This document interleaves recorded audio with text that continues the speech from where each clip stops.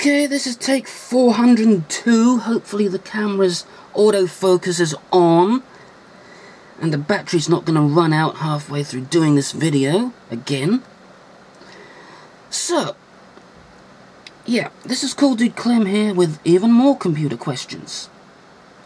Now, before I start asking questions, I'm going to point out that I have done the CPU retention clip thing. So that is now all the way down like it should be. And I had a little bit of a scare when I was doing that, because when I took the cooler off, it pulled the CPU out with it and bent a couple of the pins.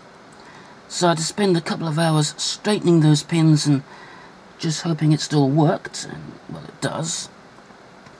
So, on with the questions. Now, I've done the memory thing as well, but I don't know if I've put them in the right sockets. Now, if I could just get the light to stay on here. This is kind of difficult. I'm trying to do this all in one shot. Hopefully you can see it.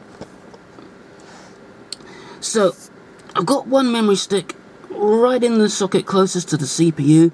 Then there's an unpopulated socket. Then the next one along has got the other 8 gigs of RAM in it, and finally an unpopulated socket again. I don't know how well you can see that because the light is not very good there. I don't know if I've put them in the right sockets, because in the manual they are labelled A1, A2, B1 and B2, not 1, 2, 3 and 4, so I don't know if it's 1, 2, 3 and 4 going from the processor outwards, or 4, 3, 2, 1 going from the processor outwards. And I think I might have got it wrong, because if we're looking CPU-Z, pay no attention to the fact that this looks like Windows 98. I've installed a classic theme pack. And I go to memory. I'm not getting very good memory speed. I think it should be a little faster than that. And the other thing is that I did a little experiment disabling hyperthreading on my CPU. Now, before I did the disabling the hyperthreading, this thing here would show 16 little graphs there. Now it's only showing 8. I tried re-enabling the hyperthreading and doing a full power cycle, and it's still only showing 8 cores. It should be showing 16, but it's only showing 8. We'll go into the BIOS here, show you what I'm doing. Power, restart. Hopefully my keyboard is still working.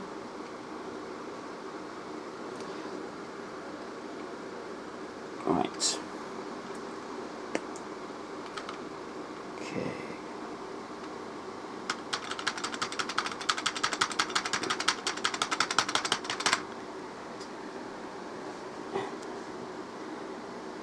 Alright, so here we are in the BIOS. I'm going to go to advanced. So, what I did was, I went here where it said the, oh, what's it called now? Symmetric multi-threading. So, I put this as disabled. See what that would be like. Then when I tried to re-enable it, well, since it's on auto, I did a full power cycle, so well, let's do that right now. I'm going to go into exit, save changes and exit. Am I pointing the camera at it? Yep. Okay, so save configuration and exit, yes. Okay. I'll just make sure it's saved all those changes. We should see the thing come up in a minute. There we go. So, turning off the power. So, doing a full power cycle. Alright. Turn the computer on again.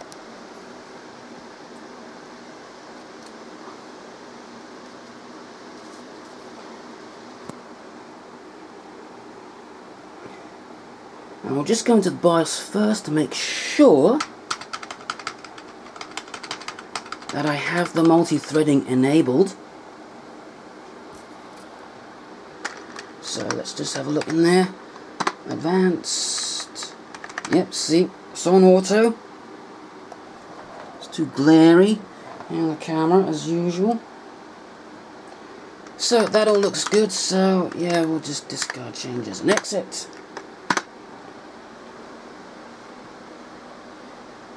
So we know that's on auto, okay? It doesn't say enabled, it says auto, but that's the settings, that's like the default settings, if you know what I mean. Okay, so we're going to have to wait for Windows 10 to boot now. So you might want to fast forward the video, because I'm just doing this all in one shot.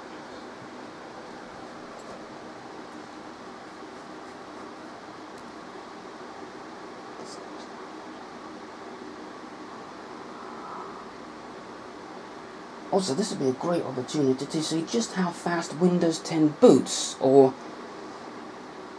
for want for a more of a better word, how slow Windows 10 boots. Even though I've disabled a bunch of services and other things that I just do not need.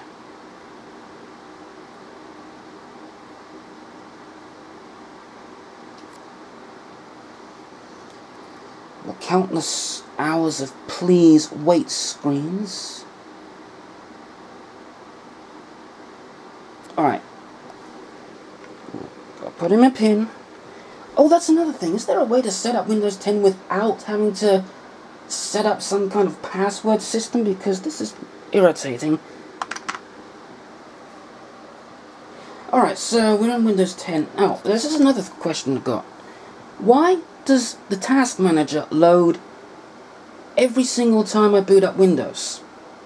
It never used to do this, but now it does. Let's see what it says in here about the CPU.